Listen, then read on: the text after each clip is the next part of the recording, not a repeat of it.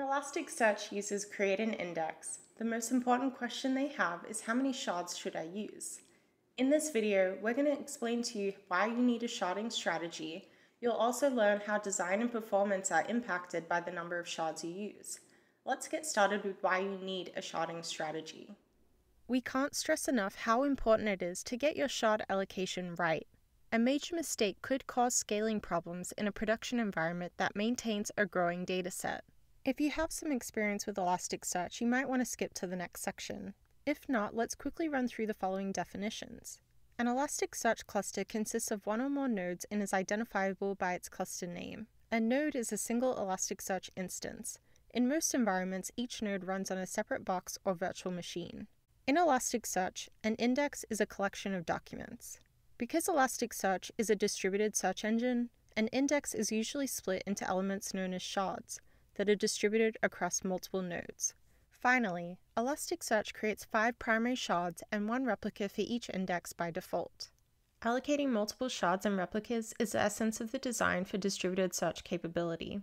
It provides for high availability and quick access in searches against the documents within an index. The main difference between a primary and a replica shard is that only the primary shard can accept indexing requests, but both replica and primary shards can serve querying requests. In the diagram shown here, we have an Elasticsearch cluster consisting of 2 nodes in a default shard configuration. Elasticsearch automatically arranges the 5 primary shards split across the 2 nodes.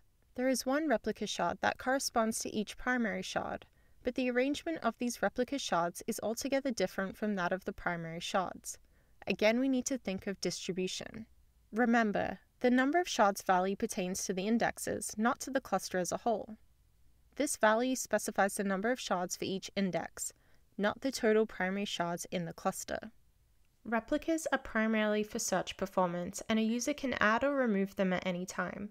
They give you additional capacity, higher throughput, and stronger failover. We always recommend a production cluster have 2 replicas for failover. After you configure an Elasticsearch cluster, it's critically important to realize that you cannot modify the shard allocation later.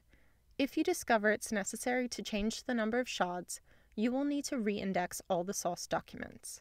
The primary shard configuration is comparable to a hard disk partition, in which a repetition of raw disk space requires a user to back up, configure a new partition, and rewrite data onto the new partition.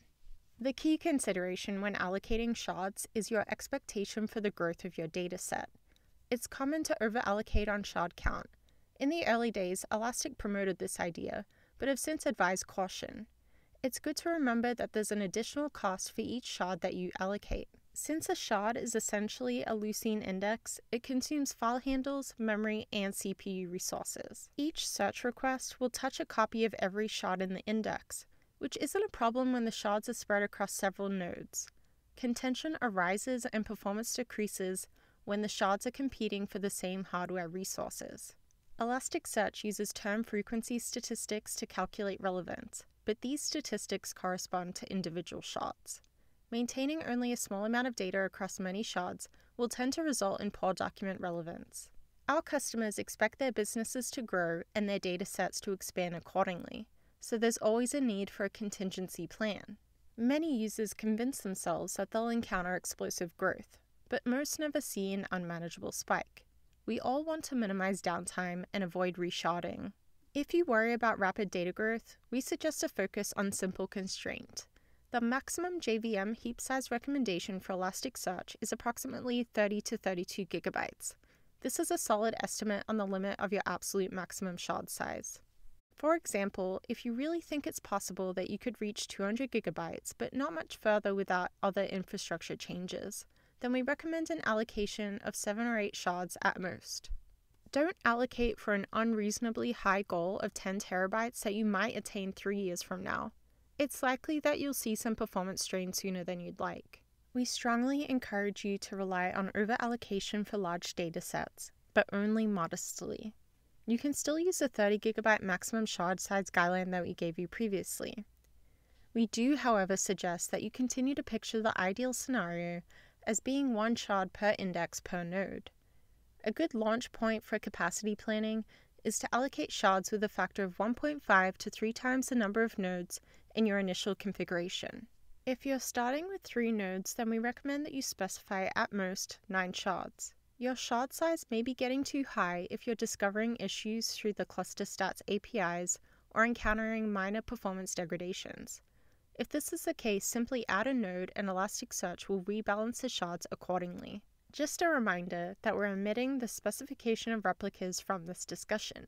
The same ideal shard guideline of 1 shard per index per node also holds true for replica shards.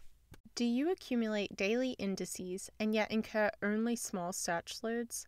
Perhaps these indices number in the hundreds, but each index is 1 GB or more. For these and similar problems, our simple recommendation is that you choose 1 shard. If you roll with the defaults for Logstash, daily indices, and Elasticsearch 5 shards, you could generate up to 890 shards in 6 months. Your cluster will be hurting unless you have 15 nodes or more. Think about it. Most Logstash users are infrequent searchers, performing fewer than 1 query per minute. We recommend a simple economical setup. Since search performance isn't a primary requirement for such cases, we don't need multiple replicas. A single replica is enough for basic redundancy. The data-to-memory ratio can also be quite high. If you go with a single shard per index, then you could probably run a Logstash configuration for 6 months on a 3-node cluster. Ideally, you'd use at least 4 GB, but we'd recommend 8 GB, because that's where network speed gets significantly better on most cloud platforms with much less resource sharing. Shards consume resources and require processing overhead. To compile results from an index consisting of more than 1 shard, Elasticsearch must query each shard individually, though simultaneously, and then it must perform operations on the aggregated results. Because of this, a machine with more I/O headroom and a multi-core processor can definitely benefit from sharding, but you must first consider the size, volatility, and future states of your dataset. While there's no one-size-fits-all shard allocation, we hope that you've benefited from this video. If you want to learn more, you can visit the QBox blog, where we have an extensive library of Elasticsearch materials and learning tutorials. Thanks for watching.